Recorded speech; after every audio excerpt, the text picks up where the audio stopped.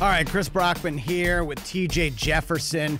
We're going to rattle off our top 5 teams. We've been toying with what the name is of this. I think we finally hammered down the RES After Hours Power 5. We're going to give our top 5 teams in the National Football League each week. We're going to post these on Tuesday.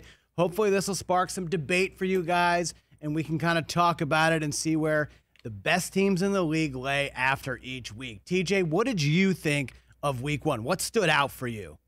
Week 1, what stood out for me is the Fresh Prince of Hilaire, Clyde Edwards-Hilaire. And the reason I say this to you is the size of the man. You know, what Coach O called, I think, 2 years ago and described him as being 7 feet tall, 400 pounds. 5'7". The man is really small. He's brolic, but he's short. So can he hold up over a 16 and possibly longer game season?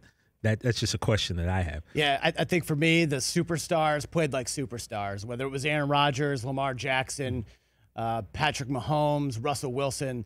Those guys all balled out, and that's what we wanted to see week 1. We were worried if there was going to be some rust. There was not, and I'm really excited to see what these guys do moving forward. All right, I'm going to give you my top 5, my Power 5 in the National Football League after week 1. Number 5, the Baltimore Ravens. Why aren't they higher? Well, they didn't really play anybody. They played the Cleveland Browns. They were at home. They did what they were supposed to do.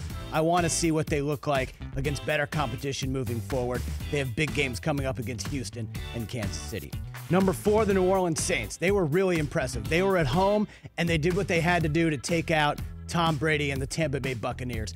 Man, that sounds really weird to say those words all together, but the Saints look good. I'm worried maybe Drew Brees isn't the Drew Brees we're used to seeing, but with all the weapons he has around him, I don't think it's really going to matter. Number 3, the Green Bay Packers. Wow, they looked great. I wasn't sure what to expect from them coming in and playing Minnesota. I thought Minnesota's defense would play a lot better. They did not. Aaron Rodgers is pissed off, and man, he looks good. He looks hungry for another MVP. Number 2 for me, the Seattle Seahawks. They went on the road, across country, down to Atlanta, and handled their business. Russell Wilson, man, was that the greatest game I've ever seen Russell Wilson play? It might be. 4 touchdowns. He was really efficient. Chris Carson was doing his thing. DK Metcalf, Tyler Lockett. That team's really tough to beat. And number 1, hey, look, for me, you're the champs until somebody beats you. And Kansas City is the number 1 team because they took care of business on opening night. Patrick Mahomes did Patrick Mahomes things. And like you said, what are we calling him? The Fresh Prince of Hilaire? The Fresh Prince of Hilaire. That's pretty nice, man. He is really, really good. And I think he's going to challenge the rookie rushing record. What say you, TJ Jefferson? All right, my top 5, and again, we're not trying to overreact here. It's 1 week into the season.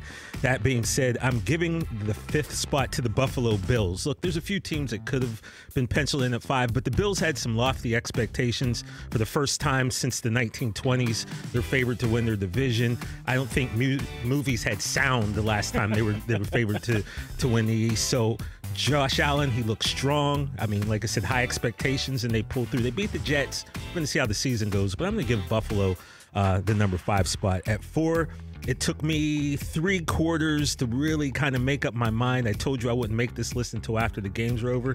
I'm putting the Pittsburgh Steelers. Look, the defense was stout last year.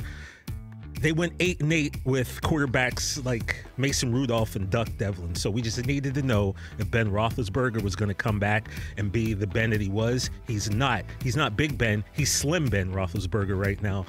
I'm putting the Steelers in at 4. Number 3, I'm with you on Russell Wilson and those Seahawks. What more needs to be said? Russ is a machine. The fact that the man's never received 1 MVP blasphemy vote is, I don't know what's more blasphemous, that or Ken Griffin Jr. not being, unanimously inducted into the Hall of Fame. Got Seattle at 3. They're looking strong. At number 2, I'm going with the Baltimore Ravens. It's what we expected. We have an MVP quarterback. You're expecting big things out of them, and they came through. Looking forward to watching them. And at number 1, to quote the greatest professional wrestler of all time, the Nature Boy Ric Flair, to be the man, you got to beat the man. And right now, until somebody beats them, the Kansas City Chiefs are your reigning, defending Super Bowl champions. And because of that, I got to put them in that number 1 spot. I like it. That's a great list. Okay, guys, tune in every Tuesday. We're going to have our Power 5. We're going to do who's rising, who's falling. Going to throw some red and green arrows on these as the season goes along. But that's it for week 1. Great job, TJ.